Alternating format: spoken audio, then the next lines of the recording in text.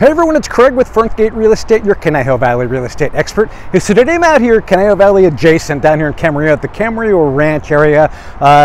Pretty historic area that Adolfo Camarillo owned many years ago. There's the ranch house and the building, outbuildings, and some beautiful grounds. And I wanted to let you guys know about a really cool event happening on the 28th of July, happening this month from noon till I think it's 4:30. The Taste of Camarillo happening. The Metal Lark Service League, a group of women, local women out here in Camarillo. I believe this is their 37th annual event, and what it does, it's a fundraiser event that helps support numerous local charities out here in the area. The Metal Lark League Service League has been around for over 50 years and put about over $5 million into the community. And the Taste of Camarillo event is happening again the 28th of this month from noon to 4:30. What is it? Well, what it is, it's basically it's craft brew. There's a pub. There's bourbon tasting, spirits. There's shopping that's going on. There's live music from the Bad Habit, which is, I believe, an 80s and 90s band. There's going to be line dancing lessons that go on. So it's a really cool event. It is 21 and over only,